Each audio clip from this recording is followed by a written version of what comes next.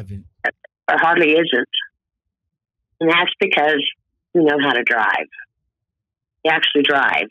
You're not sightseeing. You're not playing. And you're not worried about when you get to the truck stop what Wi-Fi service to use. People ask that, what's good for you? I said, why don't you go in and talk to a driver? Talk to an older driver. Don't pay attention to your games, video games. Talk to people who's been out here a while. Understand what it's really like. GPS. God, I see GPS is... Read a road atlas. You need to read that. It won't let you down. That GPS will. But that's just kind of how I guess I'm still old school. I understand new stuff. But still, it just, me, old school really is a lot better. People were better. Drivers were better. Everybody helped one another. The old timers, they kind of, grouchy, but you know what? You learn a lot from them. Learn a lot from them. Stuff that no driving school could ever teach you. Exactly. So that's doing the part of picking them up. But after you drop them, after you drop the load, I talked to the one cattle hauler, and he says cleaning up after them is yeah, you gotta get especially in the summertime. It is Yep. So do you guys take them? Do you guys clean it out yourself, or do you guys take them to like to the Blue Beacon and have them to do it? Blue Beacon wouldn't wash the inside. There's places that are trailer washouts for cattle. They do it. Like at our pens, sometimes, we had guys that worked there at the pens. Sometimes I've washed my own trailer out. I mean, I'm not too good to do that. I've done it a few times. If they were real busy, then, and I needed to get going again, I'd do it myself. Or sometimes if I was just bored and needed the exercise because I gained 5 pounds that week, that's just the way kind of is. But most of the time they wash out. They have trailer washouts that are for that reason. A Blue Beacon don't do that. So what's the average that a cattle hauler could make? Most of the time, I got to tell you percentage of the load. When I first started, of course, I was on a low. I had to go places that, God, I just didn't want to go. I earned my way out of that. The more I drove stuff, then I could kind of pick and choose where I wanted, and I chose to stay in the South. I remember that 2007, I had to leave, and I can't remember. I'm thinking I made 28% of the load. Is it 28 or 31%? I can't remember. I think it was 28, and then I got 31% of the load, and then 2 weeks later I had to leave. So I mean, I made pretty good. I made really good money, very good money. Okay, that's what's up. All right, so Criss, 20 years in the game as a female cattle hauler. What was it like coming up? Coming up through the years. Did you start in the school, or was you grandfathered in? When I started driving, I didn't have a license. I had a permit, and then I finally went and got my license after I'd done Pin off in California. Then I went ahead and I actually got a CDL then. But I had already been driving for about 5 years without it. I got lucky, so lucky. It wasn't as strict then either. It started getting strict. I can't really think about how hard it was to get my license because I'd been driving. I had no problem. I was kind of nervous when I had to take a test, and then backing and all that. I could actually parallel park better than I could straight back up, But however, they can do that synchronized backing, and you got 3 chutes, and then one's pulling forward, backward. It's kind of cool because you got a little small area you got to hit. It's got to be perfect and flush. Getting my license, I don't remember it being real hard taking my test, except for the one part when I went under an overpass. Got about 2 miles away. She said, she asked, what was the height on that? I said, what do you mean? Well, how tall was that? I didn't know. After that, I never missed a sign. I didn't fail it. She just told me I needed to pay attention, and I've never failed it. since, I've always paid attention to every little sign, everywhere. That's important. That's part of what I got to do. Especially if it says no trucks allowed, and you're going, okay, shoot, loadout pens are down there, and these cattle got, you're going, oh well. So sometimes you go places, and this has happened once in Mississippi. 4 of us went to this place. Guy gave us directions. He gave us directions to a curvy dirt road that had trees that were hanging over. We had all those lights and stuff. And we're like, okay, stop. We got to stop. We stopped partway through. Ended up having to back out of that. That was fun. That farmer, oh, I'm real sorry. I didn't think about these trucks being so big coming through here. Dude, come on. It's all right. And then, of course, when they see me, they're thinking, I'd be pulled over several times. They want to know if I got anybody with me. I said, no. They would look in the truck to see if I had somebody else with me. You're driving this by yourself? So no, I'm an invisible person. Yes, I'm driving this by myself, and yes, was that mouthy? I was very mouthy to DOT a lot. So, Criss, I lost my license because of speeding too. So, Criss, throughout your 2 decades of driving, have you ever been been in an accident, or have you seen an accident that kind of made you think that this was the wrong industry to get into? I've seen some really bad accidents. And I always said to myself, if I was ever in an accident, whether it was my fault or not, and somebody died in that accident, I would stop driving. And I seen one in Springfield, Missouri. It was pretty bad. And then I also seen one in Arizona where a trailer that came off the truck and it landed on top of an RV that had 4 older people in it. I mean, it flattened it. I remember it being real windy, and I remember seeing that. I'd been driving very long when I seen that. I've seen other accidents that are pretty bad. Of course, I don't stop and look, but I try not to think. But I also try to think about what happened for that accident to happen. Because I went to school for forensics. Now, I said, well, yeah, I got that high dollar degree, go back, I'd be hauling cows, have a wreck, I can tell you how it happened. Now, I make fun of that, but then I see wrecks, I think, God, that's just terrible. I trained to be a medicolegal death investigator, which investigates a lot of accidents that involve trucks. Trucks used to be the blame for everything. So the gas cans would help a lot.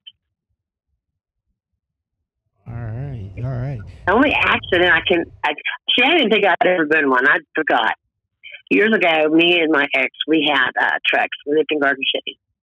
And we had trucks. And this one friend of mine, I'd known him for a long time, he went to work for us. We were in the city, Oklahoma City. My boyfriend were arguing over, we had the backbones in. We were arguing really bad. And I wasn't even paying attention. I hit the guard shack pulling into the Petro. Nobody in it, I guess. James reminded me of that. He says, that's the only accident you've ever had. I said, what'd I do? He said, you hit it and kept going. I said, oh, hell. Nobody in it at that time. I am so thankful for that. He said, did I damage it a lot? He said, no, you just hit the corner of it, but you still hit it. I said, man, how did I forget that? He said, you were fighting with your boyfriend. Okay, that's what done it. Man, all right, Criss. Throughout your tenure, what has been some of the stereotypes that you that you heard about women on the road? I was going to Tennessee one night on 40, going east. The girl had just come out of driving school, obviously. I mean, I took conversation. All these guys were asking her, what she look like, where's she going, blah, blah. And I was listening to her. I thought, man, that is so dumb to sit there and do that. You don't know. And she was telling them where she was going to pull off for the night, and everybody wanted to buy her coffee and stuff like that. I got her to go to another channel. Of course, half the guys followed too. I said, girl, I want to tell you something. I said, I don't know you. You don't know me. But woman to woman, don't do that because you don't know what you're dealing with. I said, some of the guys could rape you, kill you, whatever, but don't do that. Just don't do that. You need to be smart. She told me to go to hell. And then I go, don't listen to her. Blah, blah, blah. Well, about a month later, I had heard from somebody telling me about some new female truck driver in Tennessee who had got raped by 2 guys. I don't know if it was her. I don't know what was going on, but it made me think of that. Now, it's just crazy. You just got to pay attention where you are and what you're doing. What do you think about what do you think about these female truckers that's on social media doing stuff like that? One of the groups that I'm in, I'm not going to say which one it is. They was talking about, I think all drivers ought to do 55 or 60. I mean, they were just going, two people go too fast, and thinking, and they're talking about how hard it is out here. Oh yeah, it's hard out here. It's very hard. If you want to be out here and accept what it's like out here. Some of these, some of them, they think it's all about glamour and all that. Okay, cool, girl, you look good. You're only driving about 400 miles, a day, sometimes in a week. Yeah, it's hard out here. It's very hard. And I understand that. When I started, women, they didn't have things for like showers. Showers were not designated for women. It just wasn't like that. It was hard back then, Guys, the old timers, a lot of them would run down women. Oh, look at how she is. And old guys, they would get on me really hard. There was times I'd just cry. I'd get so angry. But I liked what I did. But I also learned from them. And I'm glad they were hard on me. But I tried to kind of be a little rough with some of these women. Oh, they just took that terrible. You shouldn't be out here. Huh, okay. No, and a lot of them don't last. They don't. It is too hard. There's nothing that's easy about it. And I hate it when they go to driving school.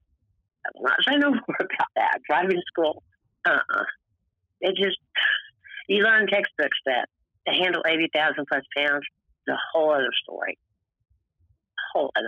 Well, my trainer says, was your trainer asleep? No. My trainer sleeps behind me all the time. Your trainer's not supposed to be sleeping behind you. I get really angry because they want it to be easy and comforting to them. Not all of them. Don't get me wrong. There's just a few of them I've run across that are like that. Well, don't you run with your boyfriend or your husband or, you have to have, no, I can do this by myself. Can't you? I hate it when I say that, but it makes them think. And I think, why even do this? Well, it's changing now. I have to admit. The face of trucking has changed a lot. Mm-hmm. Especially with the inclusion of social media and the new social media app TikTok and everything. Back then, criticism, there was more criticism from guys, from male truckers back then. I think there's still a little bit of criticism from male truckers, but now with the modern age and with social media the way it is, it seems as though you females get more criticism from females than anybody. Would that be a fair assumption? Yeah, women are like that. I mean, they really are. But to me, women are just like a bunch of women are just like that. I really hate to say that I'm not. And I see something, if somebody's doing something different or wrong, or something's going to come back on, like I did with the one who was on there. Mm-hmm. I had to explain to her roughly what she was doing. That's fine. I mean, and I didn't threaten her, but I was pretty hard on her. Oh, yeah. Sometimes it takes somebody to be hard. I think that because guys who taught me when I was first driving, they were hard on me, very hard on me. And some of them, you got to handle them as kids love. Some women, other women, shoot, they're just as tough as I am. And I know some of the female cow haulers, and they are tough. They're really tough. But it's the same thing. They like what they do. So at first, when I first started, I would get, I'd have an audience when I'd load, unload, anything. And I'd have guys, she ain't going to laugh. Shoot, I outlasted them. Some of the guys that are still, the old timers are still out there, they're still rough and crude. But I love those guys because I learned from them. And I wish that women, instead of cutting each other down, learn from one another. All right. That makes plenty of sense. That makes plenty of sense. I learned from one another. Oh, that was too quick. I meant to give you this one. There you go. So, Criss, man, look, thank you very much. I definitely enjoying this conversation, and that's what we do over here on the Lockoutmen podcast show. The best conversation starts over here, man. Before you get up out of here, because I do appreciate you know you taking your time out to share your story and your experience with us and everything, and I really do appreciate that. But you know the life as a truck driver, you know we, you know there's different type of drivers out here. We got the local drivers, we got the regional drivers such as myself, we got you know we got the over the road drivers, and you know and drivers that drives all sorts of freight, cattle, dry van, flatbed, car hauler, reefer, but I've even pulled full grain. I pulled reefer, and even tank. Reefer, tankers. I've done a little bit of it all. But you know, some people take, some old school drivers and maybe some mid-tier drivers take offense to some, you know, to some of the more popular social media drivers, you know, drivers that probably haven't like touched all 48, but they, you know, they out here saying their experience and all like that.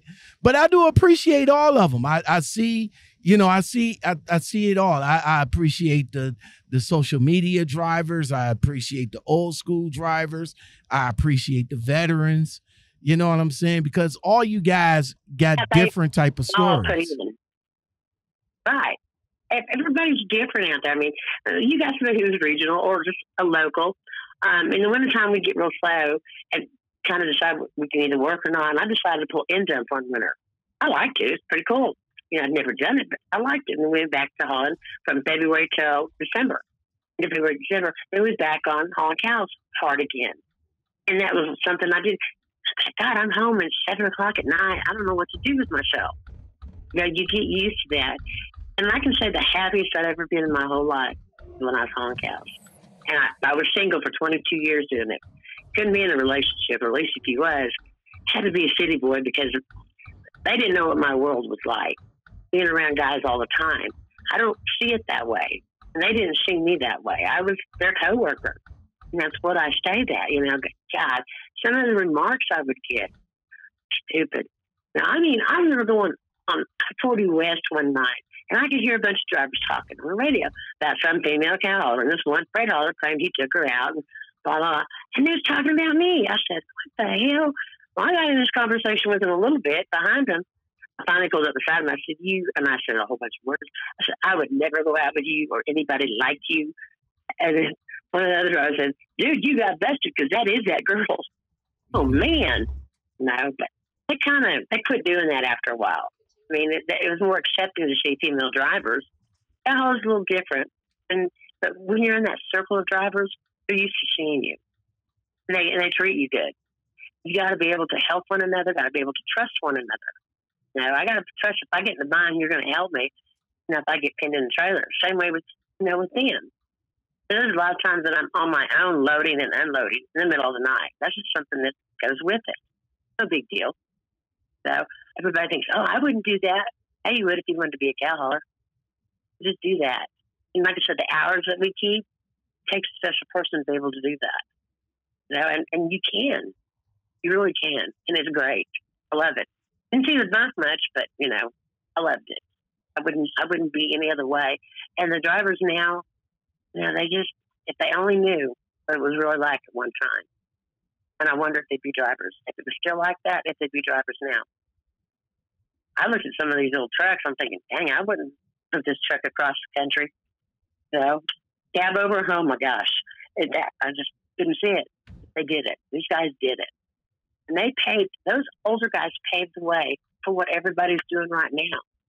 And yet, the new drivers and stuff, they don't give credit to the people who did make it possible for them.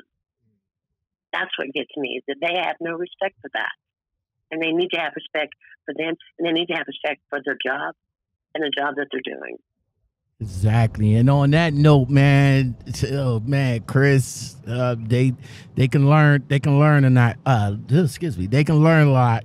They can learn a lot from you. So thank you very much for coming on to the show, man. You're welcome. You're welcome. All right, I really do appreciate it. And go ahead. I'm sorry. I was gonna say no problem, and I said you better be safe out there because you're driving in a region that's just too cold. This is way too cold up there. Nah, I see the other day. I'm used to it. I hate cold. I do. I'm used to it. I'm used to it. I hate it. I'm used to it. I born and raised in the North, in the Midwest, so I know about 4 seasons in a day. I know all about that. Criss, thank you very much again for coming on. You are a citizen, so whenever you want to come on and chop it up again, you can reach out to me and we'll get it in. Okay, that'd be great. All right, be safe out there. I will. I appreciate you. You take it easy, and I'll talk to you later. All right, bye-bye. Later. Later.